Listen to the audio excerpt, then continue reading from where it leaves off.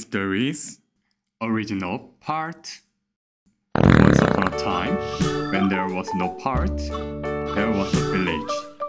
Everyone lived happily ever after. But the chief was very worried because the village is full of poop. Back then, it didn't show any poo-poo signs. Everyone was literally pooping everywhere. So, everywhere in the village was dirty because of poop. My tongue is always so dirty.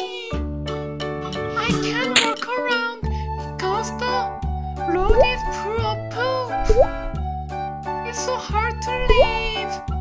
I need to solve this problem. The streets of the village were really full of poop and about to overflowing. God, please tell me how I can make village without poop. At that time, God heard the chief said prayer, and he was surprised. Why are there so many dirty poop in the human world? What a trouble! How can I solve the poop problem? I really don't know how.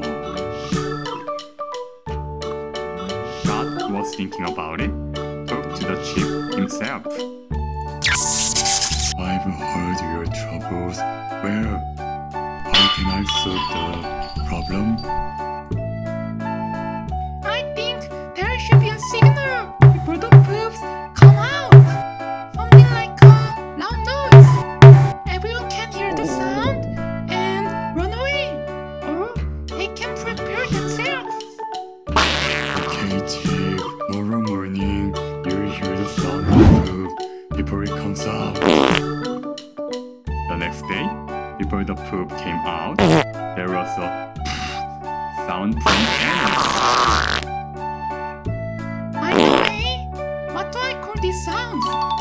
Where are the trash? Where are trash? I should say hurt to mean hurt to trash.